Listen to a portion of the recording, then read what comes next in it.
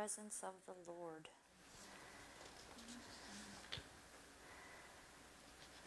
Wow. He is just so good. And this is what we were created for. This.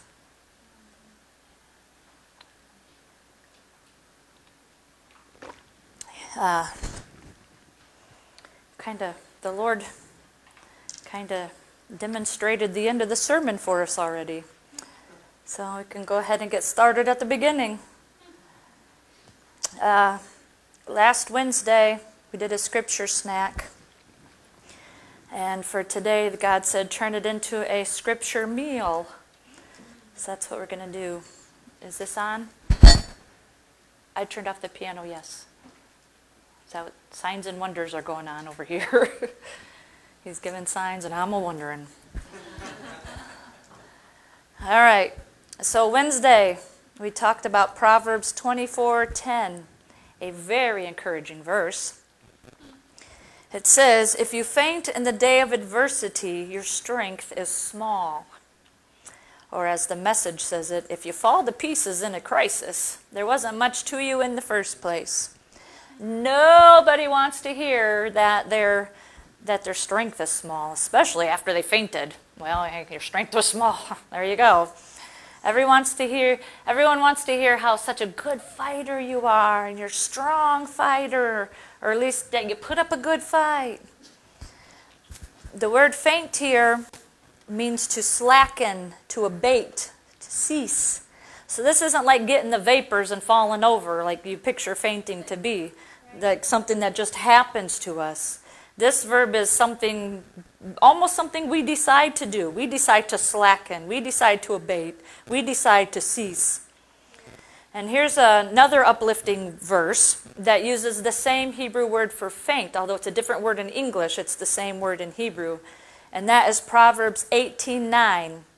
It says, he who is slothful in his work is a brother to him who is a great destroyer. So in the Hebrew language, the word slothful and the word faint are the same Hebrew word. So work there can mean occupation or just means something you do. So today we're going to apply it as just something we do. And what are we called to do? One of my favorite verses, Joshua 1:8 says, this book of the law shall not depart from your mouth, but you shall meditate in it day and night, that you may observe to do according to all that is written in it. For then you will make your way prosperous, and then you will have good success. Meditate on the Bible day and night. Do what the Bible says to do. Say what the Bible says. There's no room for slothfulness in this verse. Day and night is not a chance to be slothful. There's no room to be slack. Look at the outcome for this diligence. You will make your way prosperous and you will have good success. Going back to the two verses of Proverbs, if we allow it to, adversity can lead us to destruction. If we are slack or we cease, like the definitions for the words faint and slothful, if we are slack or even to cease to think, to speak, and to do the Word of God, why would we think we could stand against adversity should it come to us? If we're being slackful, if we're even ceasing and are speaking the Word, thinking the Word, and doing the Word, why do we think we have a chance to stand against adversity? And the proverb about slothfulness says, we're a brother to destruction. Who wants to be a family member to destruction? And we all know nobody can push your buttons faster and harder than a family member, right? They can hurt your feelings in 0 to 60 in 0 seconds. I mean, it's just that fast. And you can't close your door to family because they know where you hide the key, right? So the same is true with adversity and destruction. If you become a family member to it, your door's wide open to it. If we're ceasing and thinking, saying, and doing the Word, then our door's wide open for destruction to come in. That's right. We don't want to be a family member to adversity and destruction. We want big strength, right? Okay. Good, I'm glad there was a resounding yes. But like we talked about with Joshua 1:8, we need to meditate on the word day and night, which of course brings us to Romans 12, verse 2. It says, "And do not be conformed to this world, but be transformed by the renewing of your mind, that you may prove what is that good and acceptable and perfect will of God." I like how the Passion says it. It says, "Stop imitating the ideals and opinions of the culture around you." The culture can talk loud. Stop listening. "But be inwardly transformed by the Holy Spirit through a total reformation of how you think. This will empower you to discern God's will as you live a beautiful life, satisfying and perfect in His eyes." So it says, this will empower you to discern God's will. Ever wonder what God wants you to do in a situation? Ever came up against adversity and said, "What do I do, God?" If we allow the Holy Spirit to inwardly transform us and the total reformation of how we think, we can discern God's will. Why? Because God's will and God's word are one and the same. We can know His will by learning His word. And when we read, when we study God's word, we know who God is. And when you get to know somebody, you begin to trust them, right? So when we know who we are in Christ and who God says we are, we can begin to trust Him, that His word is true. Knowing who we are in Christ is a huge key to victory over the devil. Huge. Because look at the Israelites when they sent 12 spies to check out the land. It says spies, but it really was like, "Hey, go check out what I'm giving to you," said God. And the 10 of them came back and said, "We're grasshoppers in their sight." They didn't know who they were in God. And God said, "Go check out the land I am giving you." Yes. They didn't catch that part apparently. They think they had to do it in their own strength. So they were like, we're grasshoppers in their eyes. We don't know who we are in God. We're totally oblivious that God said He's giving it to us. So look what happened to them. But the two who knew who they were in God, the two who knew God had already said, "I am giving you this land," they were the ones who got to enter it. They're the ones who had the victory over the people who were sitting in the land, on their land. So, when we know who we are seated in Christ in heavenly places. Pastor Doug was just talking about the name of Jesus. God is far, far above the Most High. There is no Moster High. He's the mostest of the high. Far above the devil and all his minions. And He always leads us to victory. We are healed. We are whole. All the promises of God. We know, well, we should know these. They're all found in the Bible.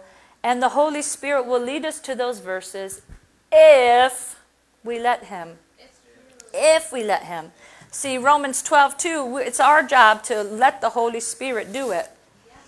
Let's turn to John 16:13 since we're talking about the Holy Spirit. I love the Holy Spirit. He's like my high five friend. Good job, Holy Spirit. I don't know. This is the best way to explain Him. He's my high five friend. John 16:13 says, "However," this is Jesus talking, "when He, the Holy Spirit, or the Spirit of truth has come, He will guide you into all truth, for He will not speak on His own authority, but whatever He hears, He will speak. And He will tell you things to come." He will tell you things to come. Huh. It might come in the form of a prophecy. "Thus saith the Lord, this is going to happen to you." Maybe, sometimes. But the verse says He will guide you into all truth. Most of the time, Holy Spirit guides us to specific verses. Because what is the Bible? It's the word of truth, right? Guide us into specific verses that will prepare us for what's coming. Then, when adversity comes, we already got it deep inside of us, and Holy Spirit will bubble it up. Remember that verse? Remember that verse? Remember that verse? And we realize, hey, I'm prepared for this. I can handle this. Because we already let Holy Spirit lead us and prepare us for what's to come.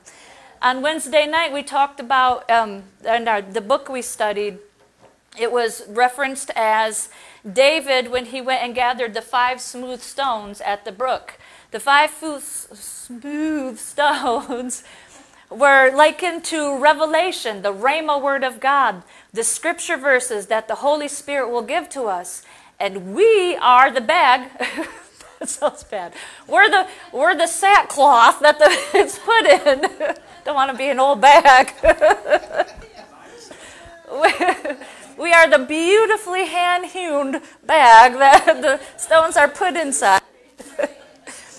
So that goes deep into our spirit. So when we need it, when the giant comes standing before us, the Holy Spirit will pull it back out. Remember, use this stone against the enemy. Use this stone against the enemy. That's how awesome our Holy Spirit is. One more verse on the Holy Spirit, maybe. John 14:26. Again, this is Jesus talking. But the Helper, our high five guy, the Holy Spirit, whom the Father will send in my name, he will teach you all things and bring to your remembrance all things that I said to you. Holy Spirit doesn't prepare us and just leave us hanging. Thank the Lord.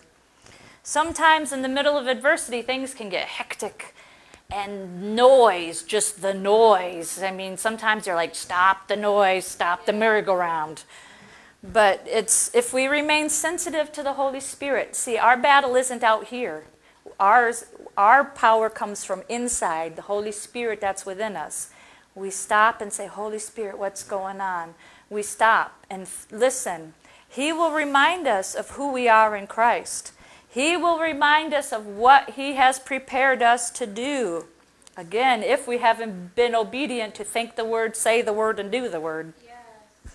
2 Corinthians 2:14a. We all know this one. Just the beginning part of the verse. Now thanks be to God who always leads us in triumph in Christ. In Christ. That means Christ already did the victory for us. Oh. We could take this verse to mean that when adversity comes, then God will lead us to triumph. Yeah, that'll work. But let's combine this verse with the Holy Spirit telling us the things to come. Then the always leads us in triumph is actually the preparing process. So when we think, oh, adversity comes, lead me to triumph, Lord, we're already a step behind. But if the adversity comes, I thank you, God, you already prepared me. You're already leading me into triumph. When this adversity comes, I'm staying on the path because it's my triumph path. So we already are being led all the time. Again, if we don't slack, if we're not slothful and faint. That's how much God loves us, that he prepares us for what's to come. Deuteronomy talks about the blessings of God if we obey him, if we obey his word. And some of the blessings, a whole big old list of it, and we say it a lot of times on Sunday mornings. I mean, we say a big list of it. But the head and not the tail, we all heard that one, right? We are to be the head and not the tail. Well, the head knows what's going on before the tail does. The head is prepared for what's to come. The tail is subject to whatever's leading it. The tail doesn't have the ability to prepare itself. It just goes along. So if we surrender to the Holy Spirit, we will be able to be prepared and know what's coming. If we don't, we're just tagging along to what life comes at us. That's it. We're not prepared. We're not ready for anything. We're just, whoop, whoop, here I am in life. And then whatever comes at you, there it is. All that's part of renewing our mind. Isn't that interesting how the Bible just intertwines itself? And another reason for renewing our mind is so we can be in the habit of thinking on the Word. Remember, it said in Joshua 1:8, day and night. And like Ephesians 4:27, give no place to the devil. Why? Because the devil comes with thoughts of fear, thoughts of doubt, depression, whatever. He comes from the outside. And that's why we got our helmet of salvation. Salvation is more than, thank you, Jesus, I'm going to heaven. Salvation is our healing, our wholeness, everything we could ever need that's in our covenant with God. So we got our helmet of salvation saying, that's not in my salvation. I'm not taking that thought. That's not in my salvation. I'm not taking that thought. So when we fill our thoughts with the Word of God, meditate day and night. Why? Because when the devil comes and you answer him with the Word, you know, if you look back on when the devil tempted Jesus in the wilderness, he came and he twisted the Word. So another reason for having the Holy Spirit and knowing the Word and meditating on the Word is we know when the counterfeit comes. We know when the lies come. And the devil also comes with, what if? Did God really say? That was what he did to Adam and Eve. Did God really say? And he comes with, are you sure you're standing long enough? I think you might have missed it. I think you've been standing for too long against me. Well, he won't say against me. He'll just give you thoughts like, I think you've been standing too long against this adversary. I think you missed it somewhere. So our job is to answer the devil with the Word like Jesus did. It is written. It is written. And then don't entertain his thoughts. Well, I wonder what the devil meant when he said that. See, that's where it gets going. So once we say it is written, we start praising and thanking God and filling our mouth with the thoughts of God and who God is and the Word of God. So we give no place to the devil. That's one way we can get our great strength. We also need to speak the Word like it says in Joshua 1:8. And that reminds me of Hebrews 10:23. It says, let us hold fast the confession of our hope without wavering, for he who promised is faithful. Yea, God. I like how the Amplified Classic says it. So let us seize and hold fast and retain without wavering the hope we cherish and confess and our acknowledgement of it. For he who promised is reliable, sure, and faithful to his word. Hold fast our confession. Now we're speaking it. We got it in here. We're putting it in here. And now we got to get it out of here. Without wavering. When we get the revelation that God is faithful to his word, we're able to stand as long as it takes. Right? If you know your answer's coming, you're able to stand. I know my answer's coming. I know my answer's coming. Look at Jeremiah 1:12. Then said the Lord unto me, thou hast well seen, for I will hasten my word to perform it. I use the King James because it says hasten. Hasten means to be alert, to be sleepless, to be on the lookout, to watch for. So God's not sitting around in heaven going, did someone just say my word? Wait, what was that? No, he's looking. He's on the lookout for us to say his word. He's up at heaven saying, say my word, say my word, say my word when a situation comes. He's got the Holy Spirit inside of us saying, say this word, say this word, say this word. But are we yielding to it? He even has his angels on the lookout for his word. Psalm 103 verse 20 says, bless the Lord, you his angels, who excel in strength, who do his word, heeding the voice of his word. Or as the Passion beautifully says it, so bless the Lord, all his messengers of power, for you are his mighty heroes who listen intently to the voice of his word to do it. God even has his angels listening for his word. He wants us to speak his word so they can fulfill it on our behalf. See, Jesus already died and healed for our sins and for our healing. We already are healed. And then the angels go and bring it to us. I need a new something or other. And then you speak the word and the angels come and say, here's your new whatever you need. New tongue. You need a new tongue? There's your new tongue. Are your angels bored because they don't have anything to do? Because you never speak God's word? Are they standing around? Hey, one angel to the other, hey, what's your guy doing? Absolutely nothing. Look at him losing every area of life. Yep, mine too, because they're not speaking the word. Or do your angels have whiplash?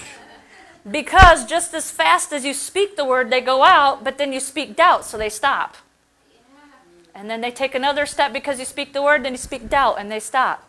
It's like that game. Did you ever play red light, green light when you were a kid?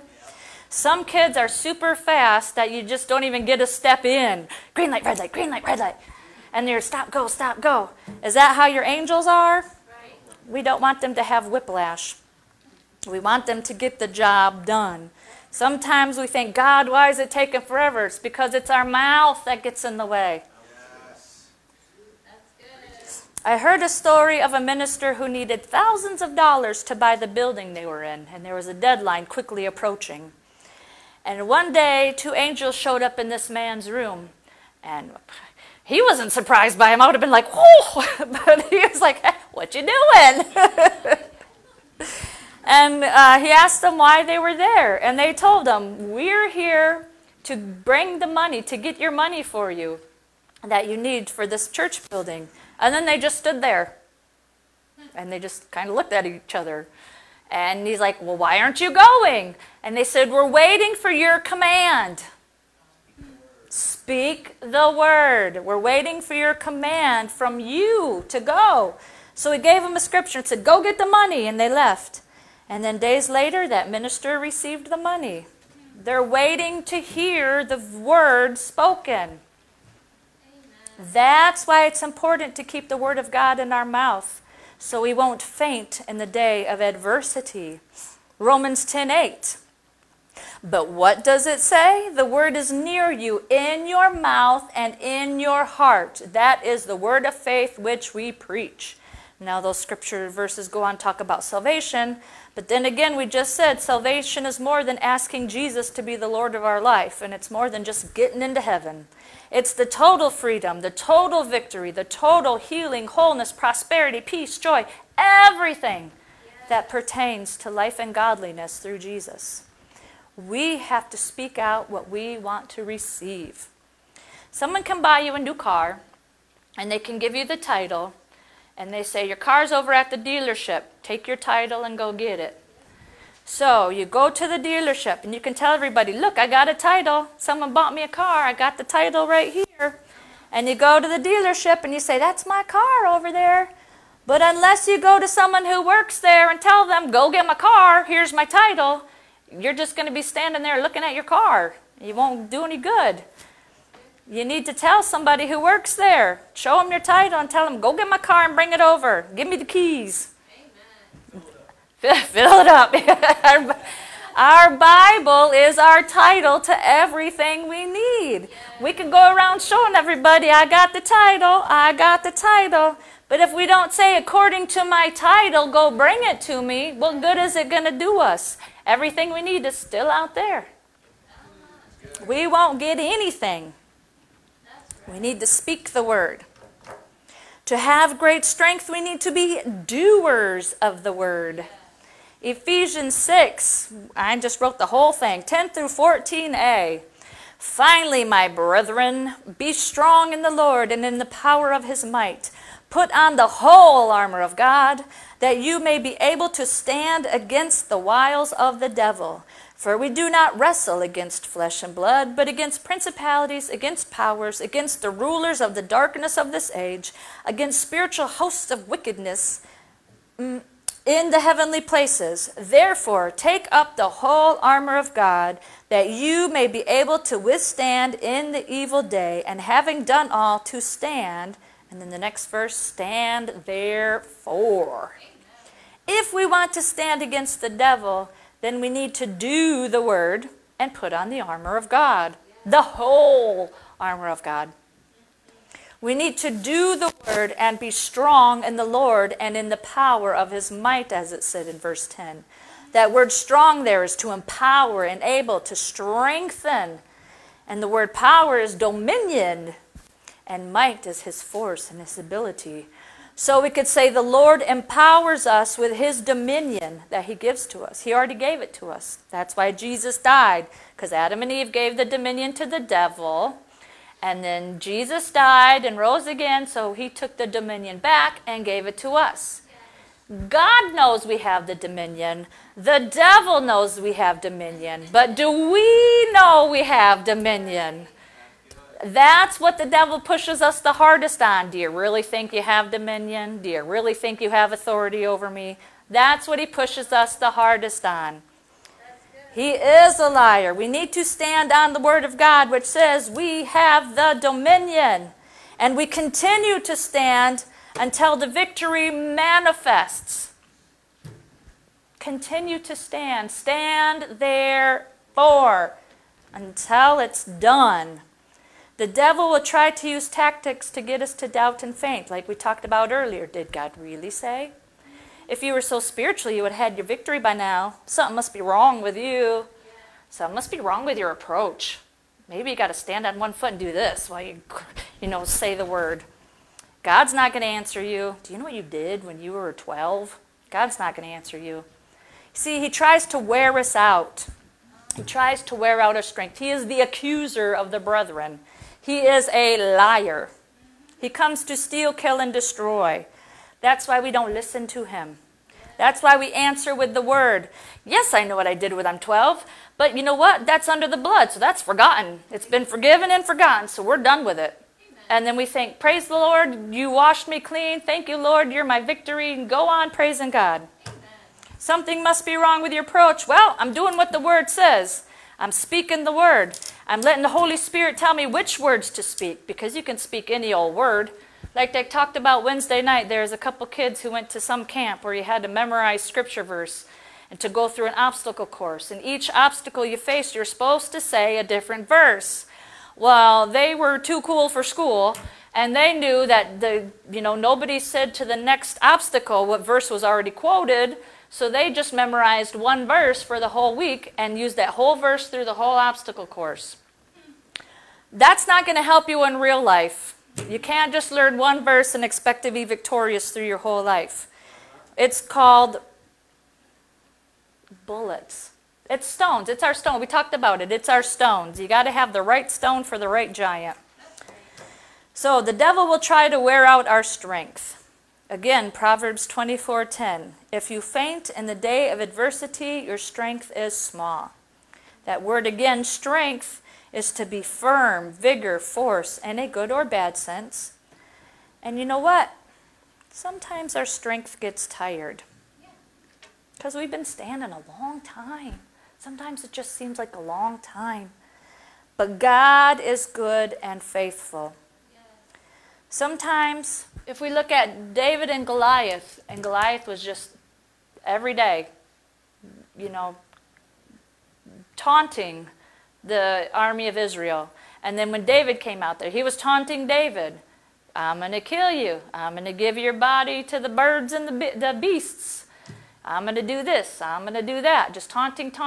And sometimes it just gets tiring because we're human. We have flesh. Yeah. But God is good and faithful. And that word strength, we talked about this on Wednesday, is found in Isaiah 40, verse 31. I always think of Tina with this verse. But those who wait on the Lord shall renew their strength. They shall mount up with wings like eagles. They shall run and not be weary. They shall walk and not faint. Yeah. And as the Passion says, because the Passion uses what the word for wait is in the Hebrew, it's those who entwine their hearts on the Lord. We entwine our hearts with the Lord. We get knitted together. We are one with God. That word faint there is to be tired, to be wearisome. And so we need to entwine our hearts with God, spend time with Him in His Word and in His presence. That is where our strength is renewed. That was praise and worship this morning. That's what that whole thing was about. The winds of refreshing. That's the renewing. We can only be victorious when we are entwined with the Lord. Why? Because we're not on our own. It's the Lord's strength that renews our strength. We know we are not alone when the adversity comes. The Hebrew word, listen to this, for faint there in Proverbs 24:10, if you faint in the day of adversity, that Hebrew word can also be fail in English.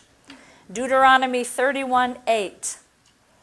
And the Lord, He is the one who goes before you. He will be with you. He will not leave you, or King James says, He will not fail you nor forsake you. Do not fear nor be dismayed. So, God's not going to faint on us. God's not going to cease God's not going to be slack with us. That's what it says here. He will not fail us. That word. He's not going to do that to us. So we do not have to be fearful. We do not have to be dismayed. He goes before us. What is that? He prepares us. And He is with us through the whole thing. The Amplified Classic says, "It is the Lord who goes before you. He will march with you. He will not fail you or let you go or forsake you. Let there be no cowardice or flinching, but fear not, neither become broken in spirit, depressed, dismayed, and unnerved with alarm." God's promises He's not going to fail us or faint on us. When we know who God is, we can trust Him. When we trust Him, we are able to stand in adversity knowing that He is leading us in triumph. To stand in strength, we need to think the Word, speak the Word, and do the Word. We need to entwine our hearts with Him in His Word and in His presence so our strength can be renewed. And it's all because He loves us. Romans 8:37, "Yet in all these things we are more than conquerors through Him who loves us." Through Him, we're more than conquerors. And you know, we even talked about this Wednesday night. Sometimes being loved means we need to be corrected. See, a lot of times people get the wrong idea of God, that He's going to strike us down with lightning. But sometimes it just needs to be a change our way of thinking, change our way of speaking, change our way of doing. That's bringing correction. God, this isn't working. We'll say this. That's correction.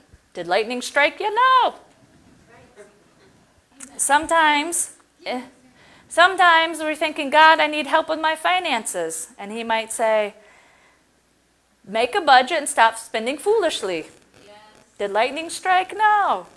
God, I need help with my health. Stop eating a box of ding-dongs and drinking a 2-liter of Coke every morning for breakfast.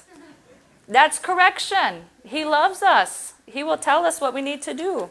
That last one might have been a lightning. Oh, God, I have to give up my ding-dongs and my Coke.